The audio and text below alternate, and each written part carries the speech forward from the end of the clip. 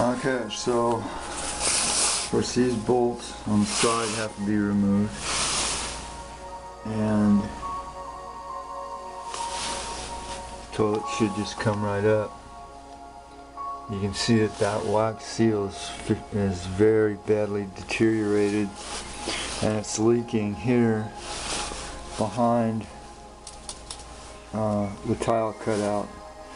Then we also have the gaps here, which will be caulked. I will fill that in with caulk, and then up against there should be re-caulked, I think,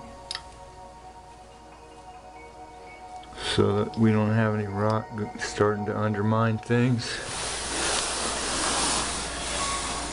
And then we get to replace that faucet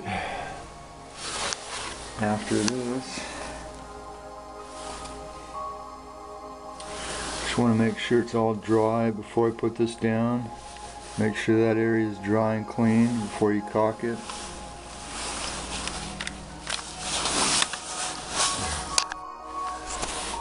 Okay, I got the extra thick one for this one.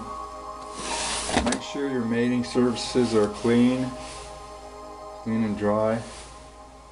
And I actually sprayed a little bit of lubricant on these fixtures here just to keep them from rusting.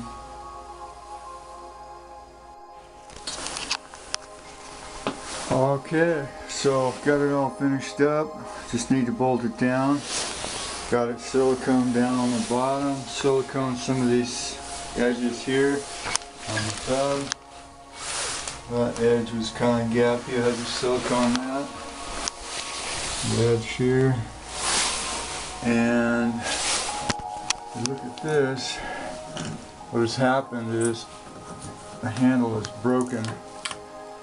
So I'll have to go get a new handle, or if we're lucky, this thing will just tighten up. And it seems like it's loose. Okay, so this handle is actually broken off, and you can see, we don't see, pieces probably went down the drain.